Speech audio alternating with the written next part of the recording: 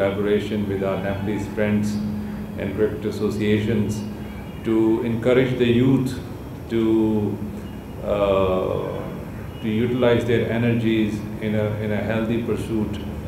In these days of COVID and restrictions, sports is a major channel for binding the youth, to give them an opportunity to engage in healthy activities and to promote friendship and understanding. We hope that this initiative would be a further contribution to strengthen the bilateral relations between our two countries, between the sports lovers of the two countries. And we also hope that with this edition of the Pakistan-Nepal Friendship T20 tournament, cricket in Nepal would further receive a boost. And we hope that it would go a long way in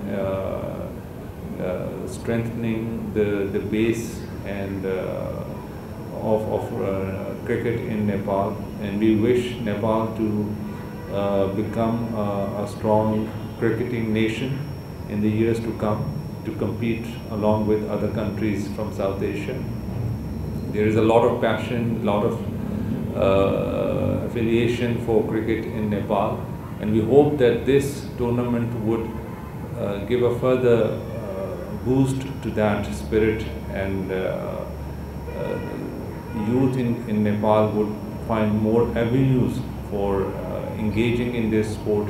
Being a common factor between Pakistan and Nepal, I believe there is a lot of cricketing talent in this country that requires exposure, that will require a lot of nurturing, and events like this is really going to help and promote cricket at grassroots level, which is, I would say, the biggest need of the hour.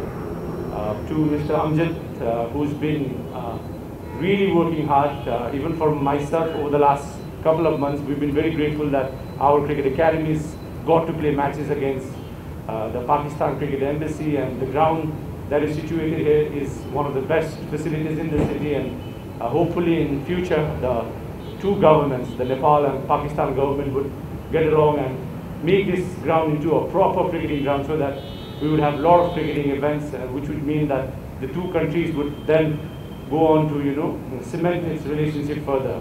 Once again, thank you for inviting me, and I am very keenly looking forward to see new exciting talents.